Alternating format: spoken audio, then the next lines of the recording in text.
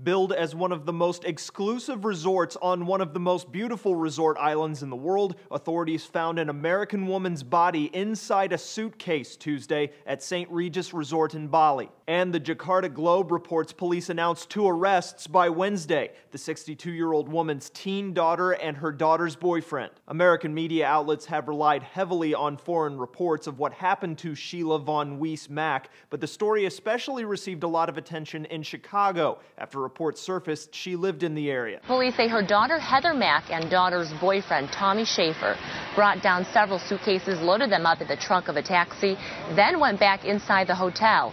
The taxi driver waited for 2 hours. The local chief there says the couple was tracked down at a hotel in a different tourist area, and they are now under arrest for murder. The chief says Mack's half-naked body showed defensive wounds, that there had been a struggle. CNN's affiliate in Indonesia, Trans TV, reported when police found the couple, they said an armed gang had taken them captive and killed Mack. Police say security cameras captured the pair leaving through the beachside exit of the resort after dropping their luggage off at a taxi out front for checkout. They were found at another hotel only a few miles away.